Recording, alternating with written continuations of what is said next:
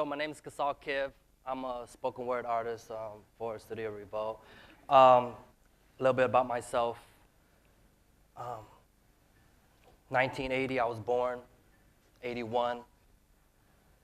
Born in a refugee camp, Thailand, Khao Dang. Was sent to the States at a year old. Long story short, lifestyle, growing up, being raised in the States. Got into a lot of trouble. 16, I was fighting a life sentence. Now, my idea is storytelling. The idea of storytelling, look at this place. Courage, education, globalization, stories. Amazing, inspirational. And this is a little bit of my story. 16, fighting a life sentence. Now, I'm going to do some pieces for you, 3 pieces, and hopefully I'll tell you a backstory about them so you can know a little bit more about them. Now, I want you to imagine yourself, 16, fighting a life sentence. Now, jump to 19, solitary confinement, a year and a half. Now, this first piece I'm going to do is called Earthy, and I'll tell you why I wrote it even though I was in solitary confinement for a year and a half. I felt it in waves. Emotionally captured, I was raptured for days. Memory vividly rendering me amazed. I was kept in a haze. Like that first day you came my way, my heart flooded, my speech stuttered. I was utterly dazed, but somehow I mustered the courage, and though I was nervous, I said what I had to say. Excuse me, miss, your smile is bliss, and I would really like to know your name. See, she smiled, and I sat, and those were our first exchange. So all went that night, if I could remember it right. We went on talking about family, friends, and life like we've known each other a lifetime before that night. So hours went by, you noticed, and the place was dwindling. The chemistry was kindling. The attraction was pop passion, man. You could feel the adrenaline, intoxicated by your mere presence. I took drink after drink from your pure essence until I got lost in your earth colors. Got me thinking about your birth mother. Must be Mother Earth, because you got that earth color. Earthy, soil rich with life-giving minerals, that down-to-earth type, intelligent and spiritual.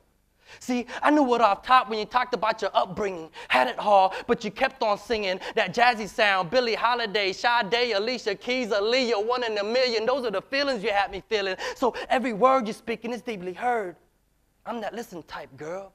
Listen and observe. Hard-working when you need to get served, and I don't mind getting sweaty. See, I'm mentally prepared, counteract your move for move. I'm mentally there, vernacular, spectacular, street raised and self-taught. Not overly confident, but I walk that street bar. My swag's in the soul I carry. No, not the soul on my feet, but the soul that dares me. Push me to my limits, even if it scares me. So bear with me, bear witness. Our spirit is connected, intimately woven like ancient messages, unbroken through the ages. We became faces, strange till fate intervened. I just happened to look up, and I was swimming in the eyes of a queen. See, if her skin tone was of a golden hue, hazelnut with a balcony view.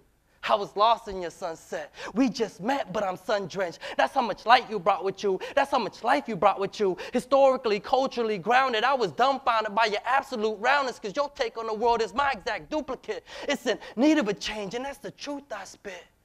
So on and on, we went on talking that night. We went on talking about family, friends, and life like we've known each other a lifetime before that night. So I wrote that piece during a really dark time in my life, but it was a female by the name of Kashawn Bradley. I had no one writing me. Family was doing their thing, and I was in solitary confinement, alone, going crazy. But she kept me company. You know, we shared ideas, we shared stories, we shared of our hopes and dreams and fears. So now when I look back on that time, I think of that piece. I think of that piece and I think, wow, that was a beautiful moment in a dark time. Now I want yourself jump forward. That was 99, 2000, 2001, I got out of the hole. So I got out of the hole. Went to 2004, Corcoran State Prison. crazy place. Imagine yourself maybe twice as big as this room. 100 bunk beds, 200 warehoused, violent. And I remember on the top bunk, towel around my neck, jacket on, boots on, strapped tight, just in case something happens. Middle of the night, and I'm up. And I thought to myself, man, these are the moments in between the nights. I have to write this down. See, I want you to share to that storytelling that my form of spoken word saved my life, literally. It helped me, changed me, became my own movement.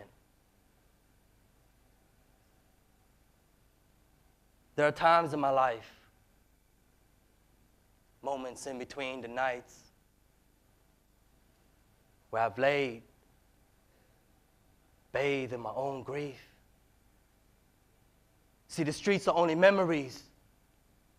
Stories told with a glazy stare, knowing full well with a full heart I should be there, not here, but I am here, not there, but that's neither here nor there.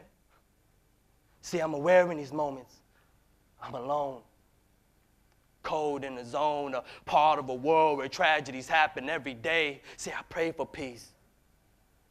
Some type of solace, but release is 6 years away, so it's safe to say till that day comes, I'll be a vacant body, a hollow tomb, forced to witness man's doom.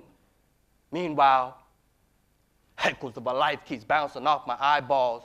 So what it seems like a dream, but I'm way off. That's me as a teen, then the scene takes off, which replaces a face so I can hardly wait to embrace so much love. But love slowly fades to hate. Resentment lends a hand to an untimely break. So late is the hour when I reach back and think back to what was ours, better yet what was mine, because these are times in my life, moments in between the nights where I must reflect on what was lost and check in with my thoughts, yeah, checked in with my chips of sin. And this is the life that I bought. My thoughts keeps going back. I can't help it. My thoughts keeps going black. I can't help it.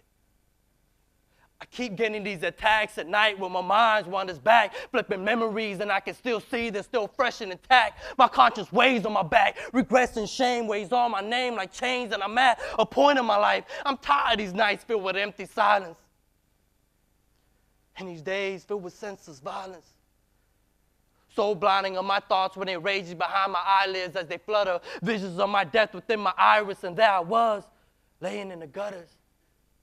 So it was a quick glimpse of my demise, remain shut to these eyes. Now what is visualized is a life I must rise to, dreading the moment where I must open my eyes to another day I must fight through the same nightmares I close my eyes to. Because these are times in my life, moments in between the nights where I must reflect on what was lost and check in with my thoughts. Yeah, I've checked in with my chips of sin. And this is the life that I bought. See, sometimes, just sometimes, you wish you could die. And crying wouldn't suffice, but you take it with a sigh. And roll to your side so that tear goes unnoticed from the eyes who deems it a weakness of those who can't cry. So here it is, all your whys on what is, what should have been, what should have happened, what your life's supposed to be. If you never ran the streets, you was told to ease up on that gun clapping, but the money and fame was too enticing. Life behind bars wasn't that frightening, so your eyes are sighted on the fast life, the lights and glamour. But then it all came crashing down like a hammer. Correction, a gavel. A man in the black robe, 16 years old, 16 years, 85%, 2 strikes and off you go, another branded cattle. So here I am, trying to unravel the sequences of my life. What came first? What came last? Too much time has lapsed. 8 years to be exact. So these are times in my life, moments in between the nights, where I must reflect on what was lost and check in with my thoughts. See, I've checked in with my chips of sin. There's the life that I bought. That was written in Corker State Prison. They had 3 riots there. There's so many more horror stories I could tell you about. But I survived. I went through it. Hope, courage, in the face of adversity. See, courage ain't the absence of fear. It isn't. You have to face it. Believe that you can overcome. Believe that I can overcome anything.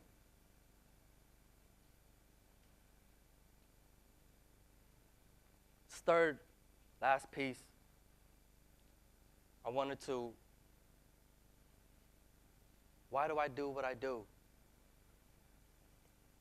Jump forward, 2008, CRC, California Rehabilitation Center, one of the flagships of rehabilitation in California prison systems. Most of my time was spent on level 4, where there was no rehabilitation. But I was lucky enough to work my way down. And I came across a piece. Why do I write? Why? See, I write for men, women, and children. Anyone who felt alone, anyone who felt disowned. I write for the bones buried in the country I call home. I write for you, the listener, so listen up. Take a step back and imagine the bigger picture, because I write the real, so feel me. I write for inner city street kids, struggling to find their place in a world too concerned with race. I write for the moms and pop shops, struggling to stay atop because the dope boys got the block and lock, can't compete with the drama. So I write soap operas about single mothers and brothers, about the struggle and hustle, the bustling city where empty bellies rumble like silent earthquakes. We shake, hungry like young lions, redefine the odds, praying to God, Lord, give us the strength to carry on. So I write to redefine the stars. Nah, none of that Hollywood glitz and glam with them stones that shimmer and glimmer, but some of that earthy residue that comes through when it's being true.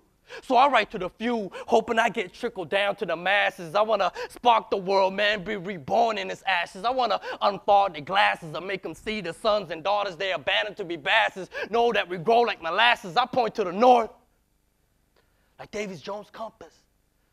Just follow the sounds of trumpets and listen up.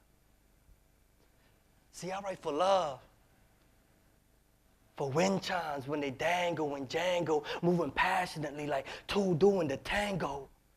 I write for the sweet taste of mangoes, because this is that tropical heat. Sun glistening on the beach, drinking coconuts under the cabana while I listen to the sounds of your sleep. Beauty like Cambodia, beauty like Cambodia. I write to the beat drums of runaway slaves, engraving the etchings of oak trees, so even as time passed, we last like classic oldies, weathering the elements. See, I write for the essence of soul, for the old, because experience is wisdom and wisdom is gold. Behold, I write for the gorillas in the Congos, for the nomads in the jungles, following the rhythm of the bongos.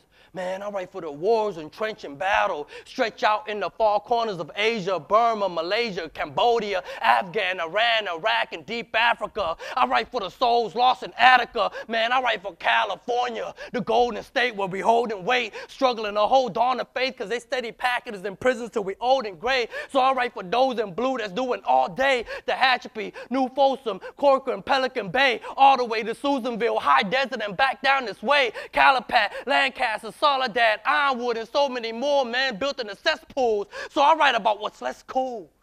Yeah, less fake. So let's take a minute of silence for the fallen and press pause.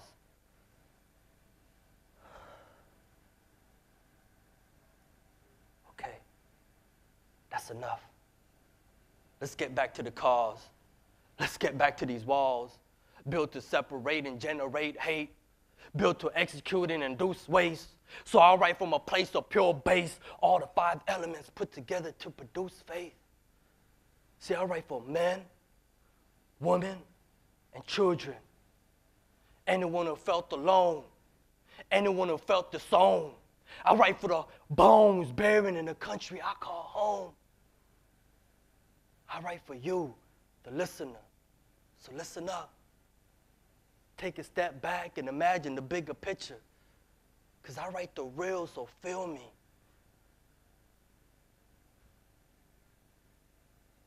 So, in conclusion, 2009, 2010, I was released. Upon my release, I was picked up by ICE, Immigration Custody Enforcement. Come to find out, my refugee status, permanent resident, was not so permanent. I did a year there after 14 years of incarceration. Another year, that makes 15. And I was shipped back, a returnee. You know, the human rights guy, he said, change the perception. I know there's deportees, returnees before me, and I know they have this perception of us, that we're all bad. We all came from a bad background. I'm here to change that perception.